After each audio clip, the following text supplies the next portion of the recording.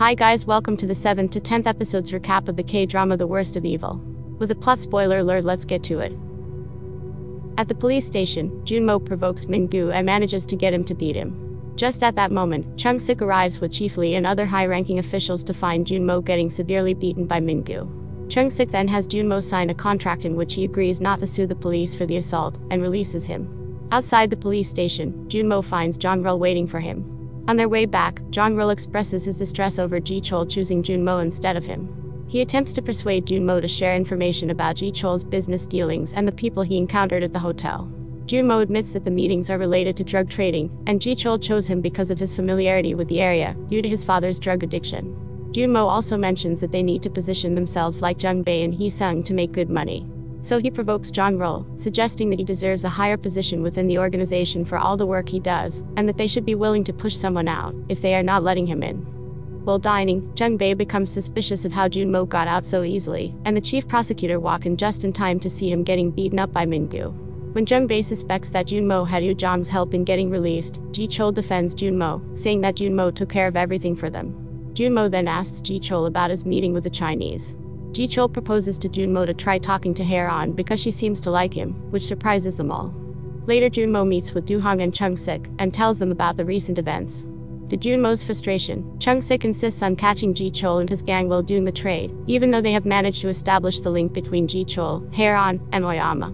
So Jun-mo agrees to meet Hae-ryeon, but tells them to take care of Jeong-bae, since he seems to be very suspicious of him. Thinking that Yoo-jeong is still sad after her mother's passing, Gi-cheul goes to see his mother Yoo-seong. He asks her to organize a memorial service for Yoo-jeong's mother in the church she used to go.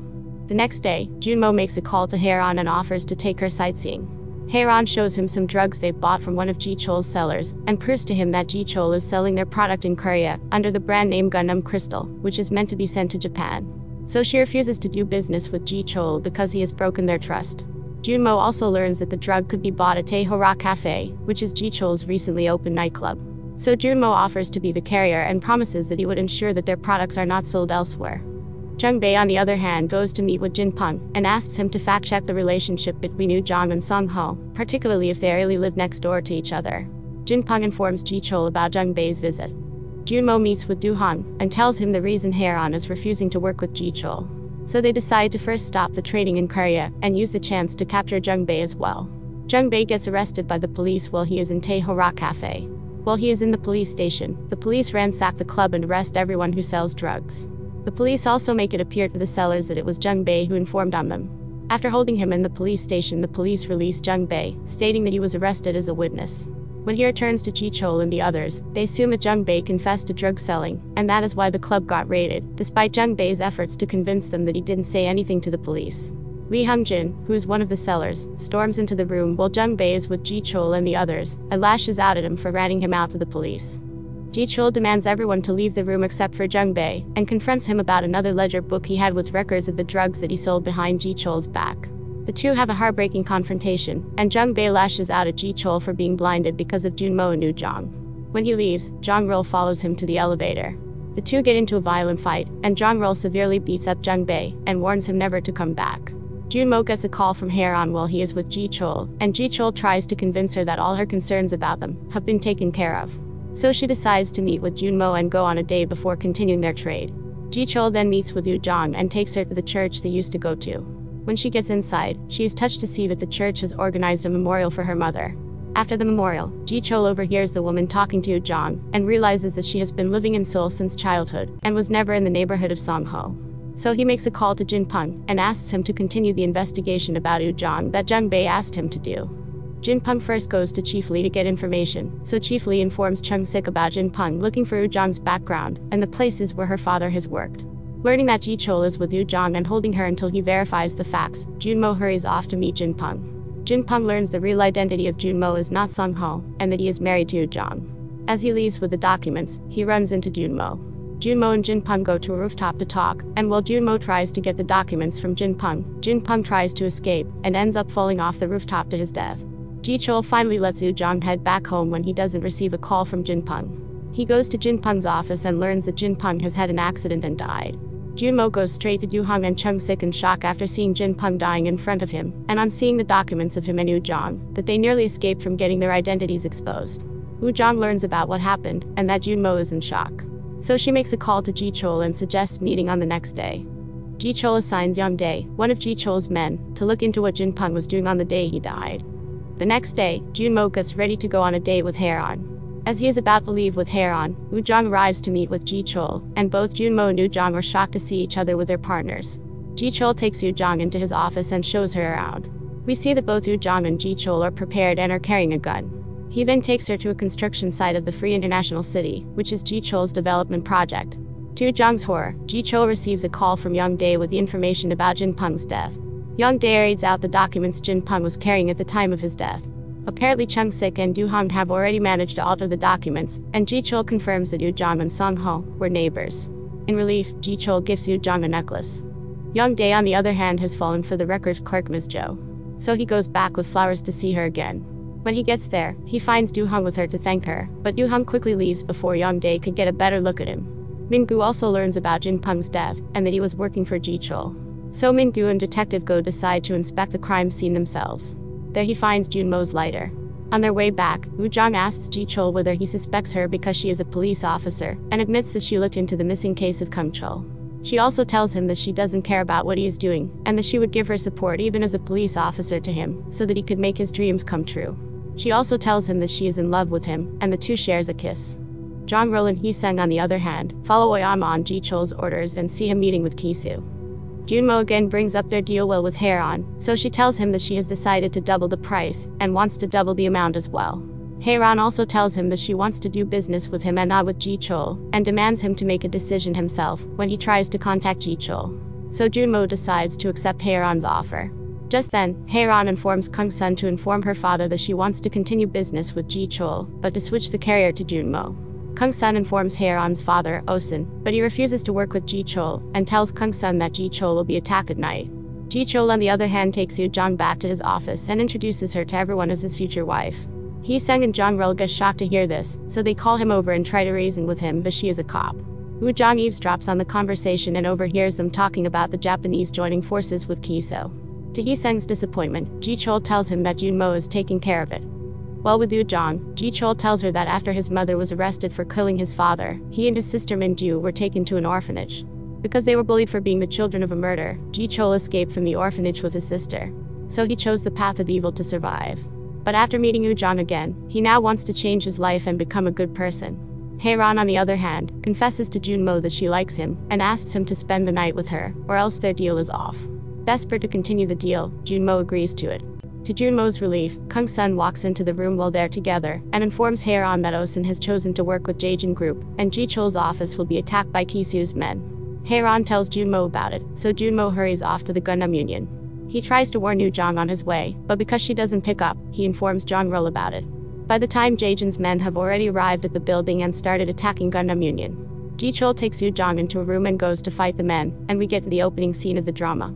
Jun-mo tries to get Woo-jeong and angrily slaughters men on his way. Woo-jeong gets horrified on seeing Jun-mo's brutality.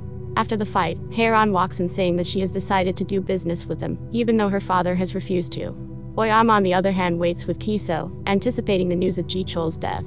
To their surprise, Gi-cheul and others walk into their room. Gi-cheul angrily tells Oyama to relay the message to Kanemoto that he wants a personal apology from him, or else he will not get the drugs.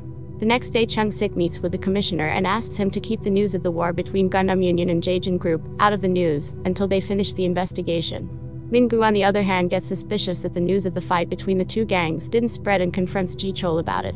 He also brings up about Jin-pung's death, and that the last call Jin-pung had before he died was with Gi-cheul. Min-goo also shows him the lighter he found at the crime site, but Gi-cheul doesn't recognize it.